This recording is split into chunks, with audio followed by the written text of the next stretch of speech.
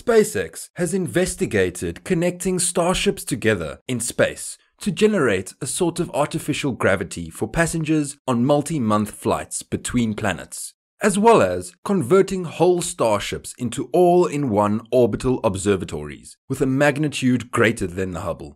Let us find out today about this amazing SpaceX discovery. So let's dive right into this video to find out. But before, don't forget to subscribe to this channel so you never miss an update.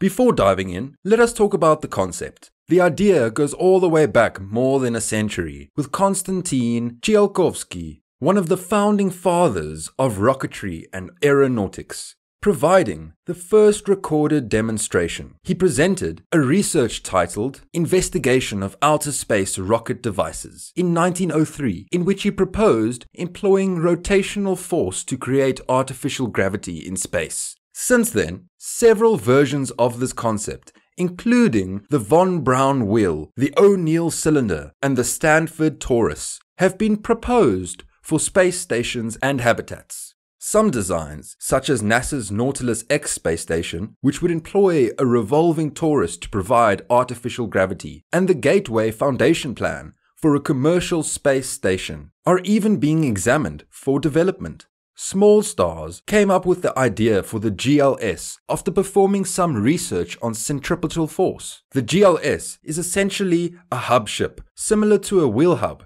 with a truss filling the payload bay. As a result, they are acting as spokes on a wheel. It would be positioned between two passenger ships and would communicate with them throughout the 6-month travel to Mars.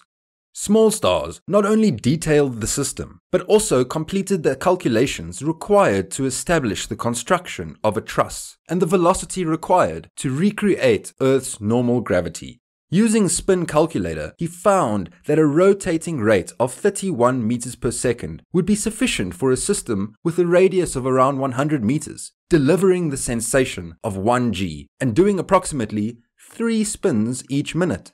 When the passenger ships were connected, they would spin around to reposition themselves and use their thrusters to give momentum to the wheel. Once enough velocity had been generated to replicate Earth's normal gravity, which is 9.8 meters per second squared, or 1G, the passenger ships would rearrange themselves to face inward toward the hub ship.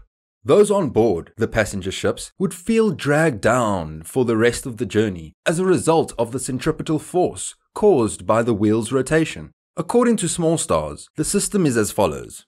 The gravity-linked Starship design offers a rotational gravity that reuses the main engines, accesses leftover fuel, and eliminates impractical space building and spacewalks. The GLS is essentially a hub ship, similar to the hub of a wheel. Instead of personnel and cargo, the GLS payload bay is packed with truss that can robotically fold out and lock into place to serve as the wheel's spokes. Plenty is known about the long-term effects of microgravity exposure, thanks in large part to studies undertaken by astronauts on board the International Space Station. Muscle loss, bone density loss, decreased organ function, vision loss, changes in cardiovascular strength, and even genetic mutations are examples of these. These are facts that astronaut Scott Kelly can attest to. He found readjusting to life on Earth hard after spending a year in space as part of NASA's twin study, as detailed in his book Endurance. To avoid such health problems, before astronauts even reach deep space destinations such as the Moon or Mars, where the long-term effects of low G are unknown. This was the concept. At least some of the members of the physics community, according to Saul Perlmutter, are already investigating the potential of employing Starship as a sort of foundation or spacecraft bus capable of carrying and operating massive scientific payloads. While Starship has already been proposed for use as a launch platform for key future missions, this notion would see Starship serve as the spacecraft itself. Musk addressed a number of insightful and interesting things in a recent sequence of tweets that he responded to earlier today, which provides more details about the stainless steel spacecraft. The CEO, Elon Musk, responded to a fan's question on the idea of tying another Starship to a launch in order to produce artificial gravity. Musk said yes, hinting that it might be a company plan and that it could happen shortly when the Starship is cleared for its missions following a series of testing.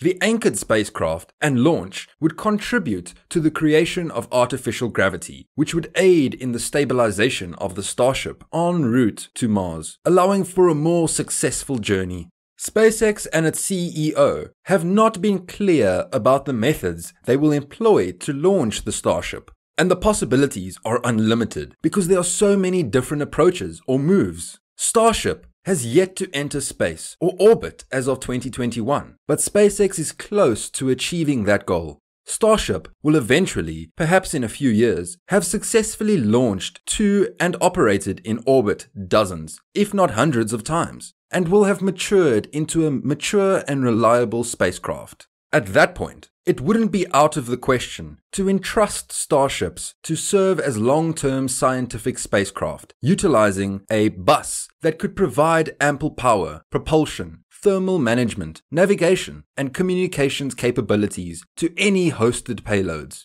This includes, among other things, drastically modifying Starships on the ground to form gigantic space stations. For Starship, orbital refueling might easily allow SpaceX to reduce the crewed Earth-Mars transit duration to 100 days or less, exposing people to substantially less microgravity than those who crew the International Space Station. The value proposition of artificial gravity for 3-month-long journeys is most likely the extensive complexity and adjustments required to make such a device operational. Given the Starship's low construction cost, 9-meter, 30-foot diameter, and nominal ability to deliver at least 100 metric tons, or 220,000 kilograms, of payload to low Earth orbit, huge observatories and research instruments are not out of the question. Perhaps more importantly, significantly reduced payload constraints, by more than an order of magnitude compared to the Hubble or James Webb telescopes, could enable significant innovation in spacecraft instrument design, radically lowering costs while improving reliability, redundancy, and performance. Regardless, Musk notes very offhandedly that SpaceX had explored the concept, but he doesn't disclose whether the business finally decided to drop the subject or study it further. Fingers crossed, this is an exciting concept. We are eager to find its implementation. That was it for today. Hope you liked this video. Make sure to subscribe to our channel for more updates. Thank you for watching. Until next time. SpaceX is an astonishing achievement, but you've also got your plans for Mars? Think about the future. It's just, if we're out there exploring stars, it's so much more exciting and inspiring than one where we are forever confined to Earth. Yeah, so in order to make Mars work, we need kind of the next generation of rockets and spacecraft. We think we've got something that will enable people to move to Mars for approximately $500,000.